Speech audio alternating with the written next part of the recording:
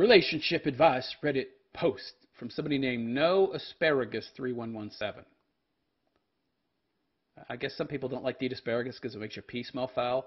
I thought that pee smelled foul naturally. But anyway, so it begins, should chores be a mutual job? This is something that comes up rather frequently as issues with women and their supposed duties in regards to their gender roles always are a subject of discussion. Meanwhile, men's duties in regards to their gender roles hardly ever comes up. It's never questioned that he should be going to work and earning the bacon while I sit at home on my ass and eat bonbons. Don't question that, but always question the female's gender role. Yeah, because she needs to be able to leave the plantation, but he can't. That's why men's supposed duties in regards to their gender roles are never a point of discussion. Only the women's. How it's so evil and wrong. They're so oppressed. Look, she's always expected to do this, that, and the other. But he never has to. Yeah, that's so evil. Anyway, before I get to this story, I'd like to ask those of you out there that like and appreciate the raw, red-pilled, in-your-face nature of my content to please consider going and checking out my website, therealistphilosopher.com. That is therealistphilosopher.com. You'll find a lot of useful, interesting social media links at the top of the page. You'll also find a lot of different services I offer offline, as well as at the bottom of the page, 3 ways you can donate if you'd like to support my work, my content creation. Number 1, my Bitcoin wallet address. Number 2, my Cash App address. And number 3, my Patreon, which is a per-piece platform. I make about 8 pieces a month. It's a subscription-style platform. So if you donate $1, it's like $8 a month. 50 cents, $4 a month. And you can also cap that if you're afraid that I'm going to make more pieces of content, which would, of course, raise the amount that you would be donating that month. So go check that out, therealistphilosopher.com. That is therealistphilosopher.com. I could really use your help. So, should chores be a mutual job? And, of course, the person asking this question is a woman. So I had to leave my job last year due to COVID closures. We had no one to watch our elementary-age children. Okay. I didn't want to waste my time at home, so I enrolled in an advanced degree program at WGU. Lovely. Yeah. Spending what is now his money to advance your career aspirations. That's just great. Even though you have multiple kids. I've completed about 50 credits since October. Yippity-doo-dah for you. I would only say yippity-doo-dah, though, if you were actually studying something that were, useful and could earn money. By attending full-time. Oh, you could attend school online full-time while having multiple kids.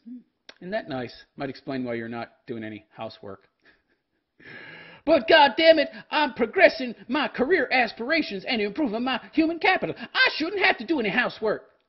But you're not making any money now. You're not contributing now. He's contributing all the fucking cheddar, yo. So you should have to do housework. I also take care of the kids, do all the errands, all the cooking, all the laundry, help with all the homework. What homework? They're not in school. And all other chores. This included yard work when it was warmer outside. I also schedule all maintenance stuff, cars, house, etc. And, by the way, there can't be that much to do in all these categories when you're attending school full-time. What kind of parent can attend any kind of school full-time if they have all that many duties to do? Give me a break. Give me a fucking break, okay? My husband works full-time in management and has also been heavily focused on building a podcast and speaking company. Okay, yeah, so he's doing more to make more money while you're just playing at fantasy making more money. It is successful, and he's at a point where he can leave his regular job and do this full-time. Good. Oh, but the hell with his dreams. Only my dreams matter. Yeah, but we decided I should find a new job before he leaves his regular job. Yeah. Oh, no, you don't want that. I want to continue to get educated, which makes no money. And ramp up our debt, which takes money away from what he's making. I want to pursue my fairy tale career that'll never happen because I'm just going to be getting educated for the next 10 years. He built this business by being totally absent from our lives while building it. Yeah. By the way, I doubt he's totally absent. He does have to eat and sleep, so I think you're exaggerating. But, yeah. So, He's ambitious. That ambition, by the way, has allowed you to pursue your career goals, your educational aspirations. You're not complaining about that, though. I want to be able to do that and have him around. You can't have it both ways. Somebody has to be bringing in the fucking bacon, you idiot. And by the way, once he gets this going and it becomes more successful, he'll probably have more free time. It takes a long, long time to build a business. Once you have things set up, though, and all the infrastructure in place, you'll have more free time. And by the way, again, his aspirations, his ambitions is allowing you to do your little faux education, faux building of human capital, to pursue your fantasy bullshit with your online education at home. So what are you complaining about? He has cut himself off from friends, makes no effort to spend time with me at all, barely sees his parents, and makes a small amount of time for the kids. He's building a business. He's building a brand, you idiot, which in the future will benefit both of you. Since we decided I would go back to work, I created a polished resume and started researching companies and applying a bit. Sometimes job searching feels like a full-time job. Well, you know, the answer to that is to take a job, and then you don't have to keep searching for a job. Balancing all of my duties can be really difficult. Yeah. But you're able to spend time with your kids and your husband when he has time. So it's apparently not as difficult as what he's doing. So what are you complaining about? And not having my husband present in my life leaves me being stressed and overwhelmed. It's so interesting that he's not. What do you think? How do you think he feels? Do you think he's stressed and overwhelmed? He's not complaining. He's doing more work than you. My husband is a clean freak. Every single day he comes home and never says hello, asks about my day, anything like that. He starts pointing out things that he doesn't feel are done good enough. And that's your job, isn't it? I love it. I love how women equate work with money, though they're making none. Oh, yeah. By the way, why are you complaining? He's the one bringing in all the money. That's your way of contributing, right? Keeping the house clean, doing what you can to support him so he can continue to build his brand, build his business, and be more economically independent, which again benefits both of you. What do you have a problem with that for? It may be some clean laundry that isn't folded. Here's a good reason to complain. You're not working. You don't have a job. And if you have enough time, this is so interesting. You clearly had a successful career before you started this bullshit online education at home. And if you have enough time to take fucking college courses online at home, you've got enough time to fold the fucking laundry. You know what they say? If you're going to do something, do it right.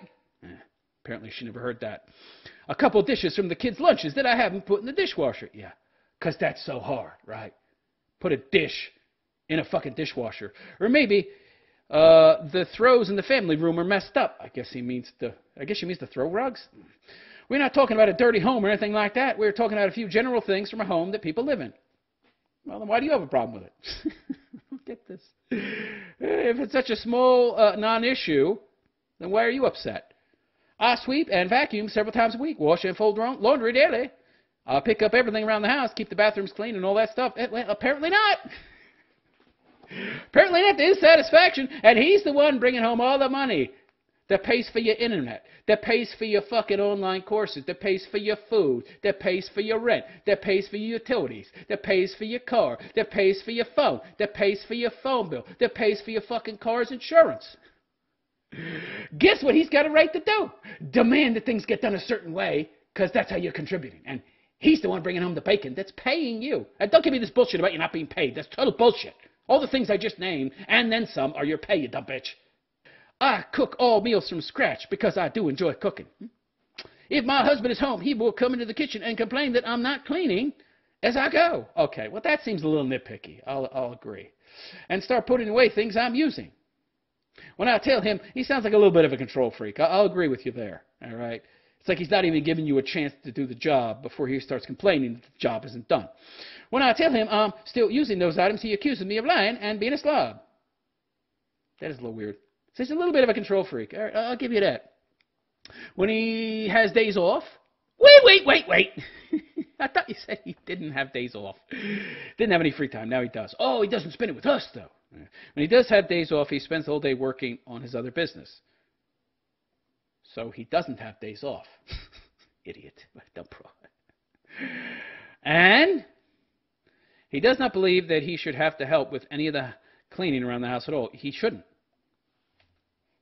I'm sorry that you don't want to hear that. Should you go and work at his job? I understand. Lady, do you believe that you shouldn't have to do any of his work? Everything, it goes in one direction, to her benefit. When it comes to responsibility, oh no, for the other person. Oh, no. But he should be responsible for your duties. What about your responsibility to do his work? See how nonsensical and ridiculous it sounds when I flip the script, but it's the same logic? Why don't you go to his job? Don't you think you have some duty, some responsibility to do his work, to go to his job and do his managerial duties? No, that's silly. It's the same argument you're making. It's ridiculous. What a dopey broad. He doesn't clean up after himself, leaves shoes all around, leaves crumbs and spills and stains up all of his clothes, then expects me to take care of it. Yeah, silly him. Silly him! His boss expects him to take care of all the management duties. You should be filling in for some of that. It's your job, you dummy. Just like his job is his job, your job is your job. What do you think? You have no responsibilities? This is the fucking feminism making these special pleading arguments. His duties are off limits, and I shouldn't have to fill in or do any of those. Meanwhile, my duties, well, we get to call them into doubt and question them and imply that I'm somehow oppressed because I have to do these things. That he should have to do some of them, which makes my life ever more easier, which is really what feminism is all about, that and man-hating. And destroying relationships so that men and women can't get along. Yeah. Destroying the family, essentially. I mean, lady... This is so stupid. So she continues by saying, if he does end up helping with something, he complains the entire time and puts me down for not doing the cleaning first. Well, yeah, that's your job. I love the entitlement, the sense of entitlement. And the disconnect from reality, the double standard. You need to go to work and do your job, and I'm not going to help you with any of that, but when you come home, you should help me do my job. Even though you're bringing in all the money. Lovely. Now he's telling me that when he is working from home, he will be too busy to do other things. Well, why should he have to? So he's going to expect me to work more than full time. Who gives up? The work you're doing right now isn't work. Let me explain something to you. If it's not making money, honey, it ain't work. It's a hobby. Some women don't get. They always bitch and moan. Well, I'm working too. Is it making money? No. Does that work? My industry is healthcare administration and directing. So I'm going to school full time. That's not work. Is it paying money? No. In fact, not only is it not paying money, but you are taking money out of the account where he puts money in from the job that he has that makes money. It's a net negative. You're supposedly doing all this cooking and cleaning and errands, which allows you to go to school full-time. And that full-time work is you taking away from the household and taking money out of the joint account that you share with him that he's the only one putting money into. So I do think it's unfair. That you are doing this. Unbelievable. I love the entitlement of this broad. He put me down and complained at me while cooking dinner last night. Well, I have to ask what you did wrong. What did you do? Did he have something to complain about? Yeah. No, she doesn't tell us specifically, so you know that she did something that gave him good reason to complain. He put me down about cleaning right before bed. You know why? This is why, honey. He's going to work, working 2 full-time jobs. You've got 1 job. You're taking on fucking education at home, which is deducting from his bank account that he's working hard to fill, and you're draining, as women tend to do. And you're complaining that you have too much work. You're willingly choosing to take on more work than you have to, which is taking away from your ability to do the work that actually supports him and his ability in doing his work, which is bringing home the fucking bacon. That is allowing you to indulge in this fantasy bullshit of continued education from home. When you've got kids and a household you need to take care of, which is your real job. This other bullshit's just a hobby unless it's paying money. He's got good reason to complain. Then I got up this morning to a long message about me not meeting expectations. Okay, so, well, he does have good reason to complain. I got to wonder what you're doing that is leading him to have to take on this role. How many duties are you shirking? You're not doing very well. And it's causing him a lot of stress that I'm not meeting these expectations. Jeez. Why'd you marry him? It sounds like you hate him. Why don't you get out? I haven't finished using his money to fulfill my dreams. I see. And then said he can't trust me to work because I'm unable to keep up with the household duties. Sounds like he's trying to shame you into, working harder at the things that are actually bringing money into the household. I've never had an issue with working. I've always worked. Yeah. I have no idea what he's talking about. So I do have to disagree a little with his method of motivation. Seems like he's trying to use negative reinforcement to get her to act in a positive manner, which never works. They do this in the military. Because if you can't deal with a few harsh words and a little discipline and some stress, you're going to get your head blown off in combat because you're going to freak out and get a lot of other people killed. So that's a place where negative reinforcement is it's a good idea, but not with your wife. So I say the way he's going about these things might actually cause her to rebel and do the exact opposite of what he is demanding she do. But at the same time, he's got a point. Women love to do this. They love to do this. Make everything one-sided. Never talk about what a man has to do. They never talk about the man. It's always about the woman. She's oppressed. She's got to cook and clean. She's got to do all these female stereotypical gender roles that are expected of her. Oh, that's oppression and slavery. Meanwhile, never talk about the dude. He's equally enslaved. He's equally oppressed by your own logic. He's got to go to work. He's got to fight traffic. He's got to deal with a boss. Oh, he's got it rough. Just as rough or rougher than you, honey, because you got a choice. You want to shirk off your duties and he complains, you just give him a blowjob and he goes to bed. Case closed until the next time. And the next blowjob, which you may or may not give him. Oh, but how well can he hold you to task? I mean, really, he's not your boss. He's your husband. He can demand stuff to a certain extent. But if you don't do it, he can't fire you. Oh, he fires you, then he's got to pay you alimony for the next 100 years. Child support. He's still paying you to do work that you didn't do when you were there. And now you're gone, so you're doing zero work, and he's still got to pay you. It's a raw deal for a man, but we don't talk about all of the oppression and slavery and gender roles that he has to adhere to. Nor do we apply your arguments to him about how he should come home and help me do my job, but I don't see you going to his workplace and helping him do his. It's so one-sided. It's so gynocentric. It's so female-centric. It's so entitled to these broads. Anyway, let me know what you think. Is he being unreasonable in expecting her to do the household chores that are her responsibility because she has no job and is bringing in zero money? Are his expectations reasonable, or are they unreasonable? Let me know in the comments section. And please like and subscribe to my BitChute channel if you have not already, bitchute.com/TheRealistPhilosopher. And again, if you really like and appreciate the raw, red-pilled, in-your-face nature of the content that I do, go check out my website, TheRealistPhilosopher.com, and consider making a donation. I could really use your help.